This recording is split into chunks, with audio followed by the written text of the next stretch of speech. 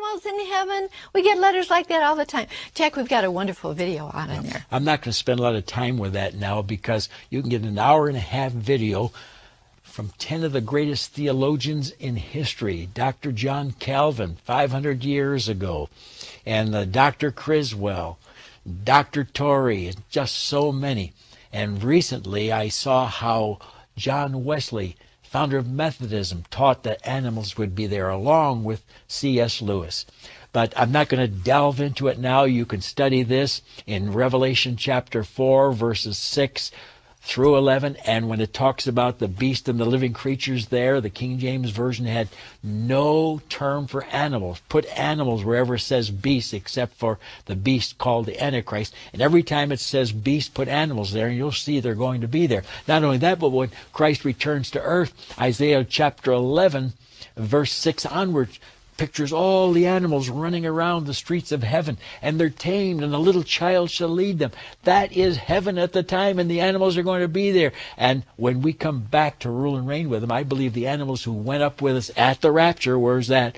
Romans 8:22 and 23, now return with us to be here on earth, and they're going to be our pets forever and forever. Something else in heaven. You can't imagine heaven without it. Angels. Angels are going to be in heaven. Jack, we each have an angel, don't we, that God assigns to us when we're born? Well, 2/3 of the angels are in heaven presently. When Satan fell, he took 1/3 of the angels with him in Revelation 12, verse 4.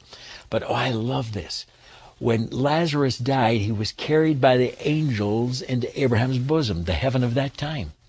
And I believe that every believer has a guardian angel to take him up at the rapture when we say, come up hither. Why? Because Hebrews 1:14 says, are not the angels ministering spirits sent forth to minister to them, watch the terminology, who shall be the heirs of salvation? Christians have salvation now when they receive Jesus. But this is the salvation of the bodies, and the angels are carrying us through space. And we're going to get there in the twinkling of an eye. General Electric says that's 11/100ths of a second. And I just told you that it's at least 186 trillion billions of miles. 11/100ths of a second. We're there. If this man had been alive when Barbara Walters did her special, she may have interviewed him because he had something to say about heaven. It was Joe Louis, heavyweight champion of the world from 1937 to 1949. He said, everybody wants to go to heaven, but nobody wants to die.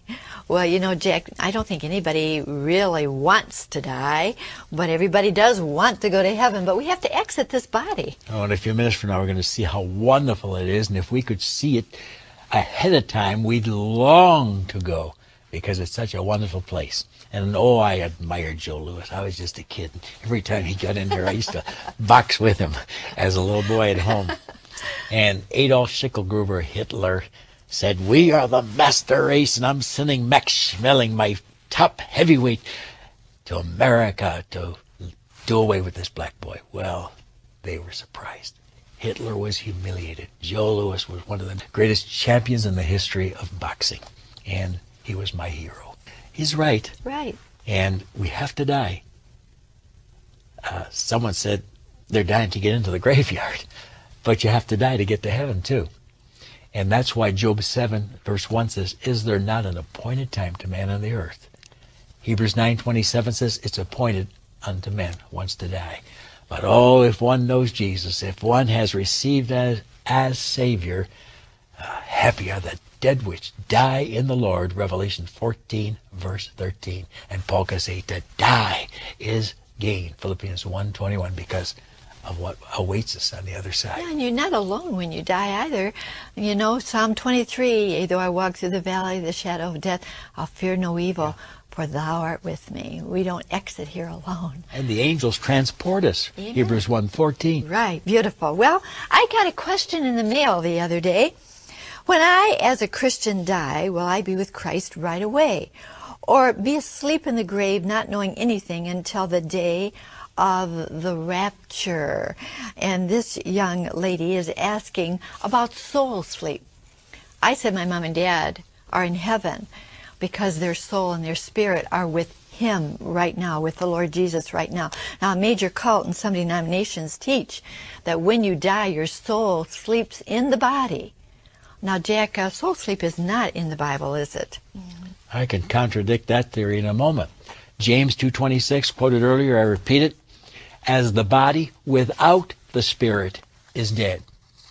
Something has left the body. The spirit returns to God who gave it. Ecclesiastes 12, verse 7. Not only that, but 2 Corinthians 5:8 says, to be absent from the body is to be present with the Lord. In the theory of soul sleep, that soul and spirit stay in the body until Judgment Day. That's not what this book says. It says to be absent from the body. Something has vacated this corpus. And what is it? The spirit that's gone to be with God. Now, I love this. 1 Thessalonians 4:13. I never quote this when I quote verses 16 to 18 on the air.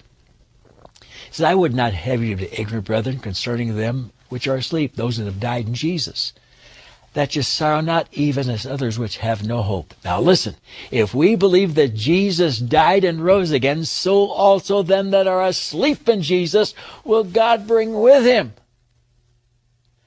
Now, will all you soul-sleeping advocates tell me how He can bring the dead with Him in verse 13 to come and get the dead in verse 16? For the dead in Christ shall rise first. Because they're in two places. The Spirit left the body and went to be with the Lord and is in glory right now rejoicing. And at the rapture, they come to get the bodies of those spirits. Now, you see, they don't need a body on the other side. It's a spirit world. God's a spirit, John 4:24. The Holy Spirit's a spirit, John 16:12. Christ was a spirit, became flesh when He took a body to die on the cross for us, Philippians 2, verses 10 and onward. The angels are spirits, Hebrews 1:14. So it's a spirit world, except Christ being there in His new resurrected body, and we're not going to deal with Enoch and Elijah right now because it gets too complicated. But one day, those two witnesses are going to be preaching in Jerusalem, Revelation 11, and they're going to be killed for their ministry, and then they're going to hear the same words we heard, come up hither, and they sweep through the heavenlies in their new glorified bodies. But right now, they're there in their normal bodies. The only two there with normal bodies, the rest is all spirit world, but the spirit world communicates with one another. We just don't understand it all. Then why do they come back to get their bodies?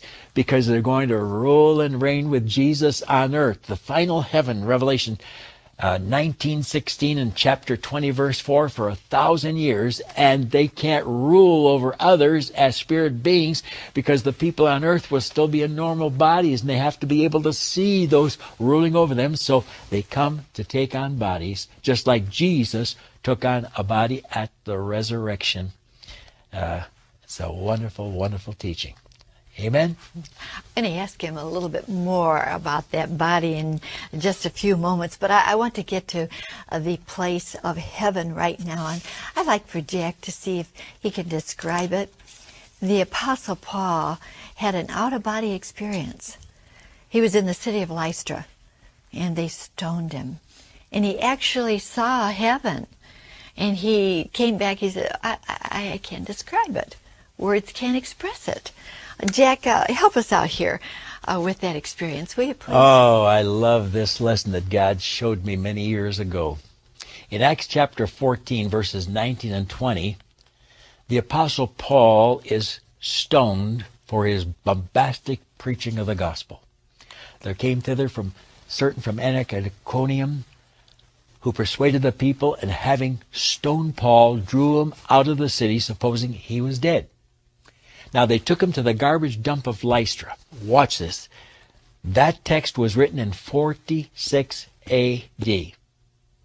2 Corinthians 12 was written in 60 A.D. You got it? 46 to 60 is 14 years. Now Paul is speaking in the form of another person, so no one thinks that he's egotistical and a braggart. But listen to what he says. I knew a man in Christ about 14 years ago. That takes it right back to the stoning at Lystra. Whether in the body I cannot tell, or whether out of the body I cannot tell, God knows. How that such an one was caught up to the third heaven. And I knew such a man. You sure did. Whether in the body or out of the body, I cannot tell. How he was caught up into paradise and heard unspeakable words which it is not lawful for a man to utter. Now this proves that it's all spirit world over there, but they have a speech going on. They communicate, they're laughing, they're fellowshipping. We just don't understand the spirit or spiritual world. Now that's going to change when we come back with Christ, because it'll then be bodies on earth forever and forever. The time of the resurrection. Isn't that a wonderful thought? Paul had already seen it.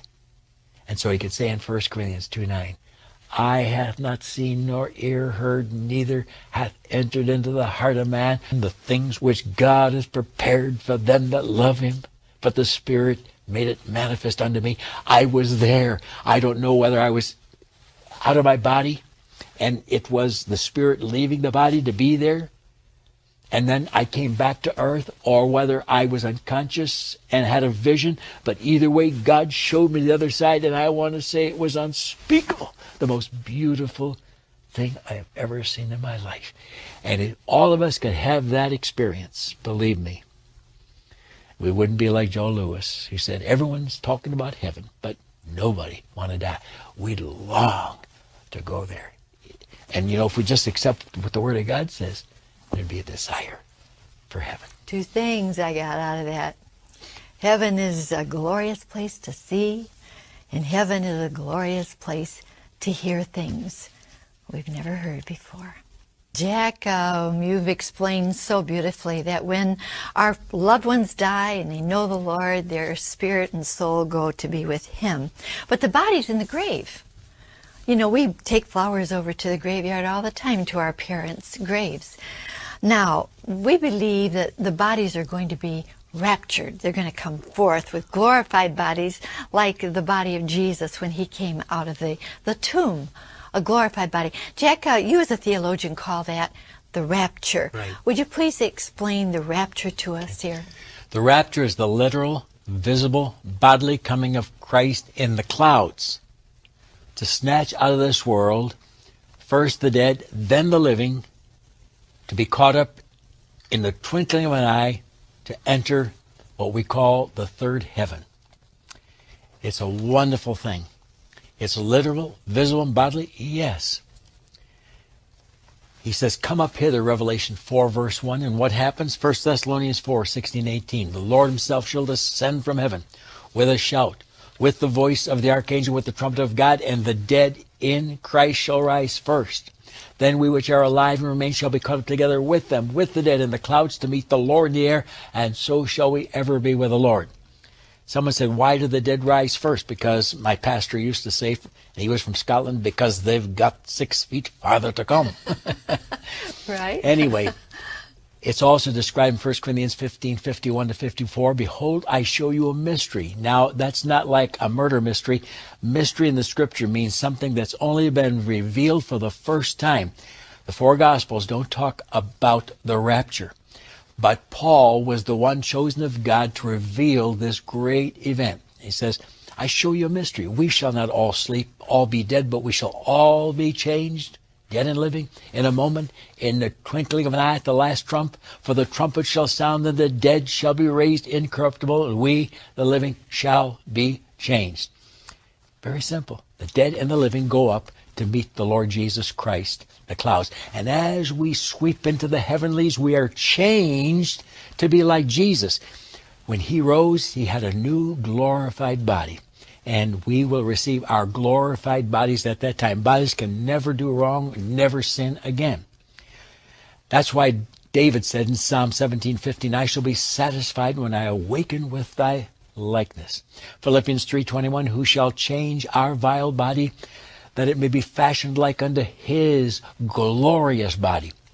1 John 3, verse 2, Beloved, now are we the sons of God, and it doth not yet appear what we shall be. But we know that when He shall appear, Jesus, we shall be like Him, for we shall see Him as He is. It's going to be a great day. I've said this before on television, but I love this little joke about the Amishmen. You know, they don't have cars, they don't have televisions, they don't have electricity in their homes. They're old-fashioned people. Many of them love God. Mm-hmm. And the Amishman said to his son, "Son, let's go and explore the world." He said, "We've never seen anything. Let's see what's happening." He said, "Okay, Dad." So they got in their old horse-pulled buggy, and they went down the highway, and they saw this place that says mall. He said, "What's that?" He said, "I don't know. Let's stop and see." So they walked in the mall, and they were overwhelmed. And then they went to a place where they saw doors slamming open and shut. And he said, "Dad, what's that?" He says, "I don't know. It says elevator." He said, "Let's watch for a moment." This little old lady, all wrinkly, got on the elevator, and all of a sudden the door shut. And he says, "Dad, look, it's going up, up, up." Now he says, "Dad, it's coming down, down, down." The door's open, and out steps a 21-year-old blonde. And the father says, "Son, go home and get Mama." Wow. Well, I use that for the rapture. These old bodies are going to be changed to be like the body of the Lord Jesus Christ. Plus, that's happening because we're going to escape the great tribulation, which is about to happen on the earth. The 7-year period of trial and tribulation in Revelation chapter 6 to 18. We won't be here. Chapter 3, verse 10 of Revelation says, "Because thou hast kept the word of my patience, I will keep you from the hour of temptation which shall come upon all the world." Keep you from it. The Greek word there is ek, E-K. If God said you're going to go through it, as post-tribulationists teach, he would have put the word that was necessary, dia, D-I-A, through. He said, "I'll keep you out of it." And we're looking forward to that moment. By the way, I have a great book entitled The Great Escape. And it's argument after argument from the Word of God why we Christians will not be here during that time.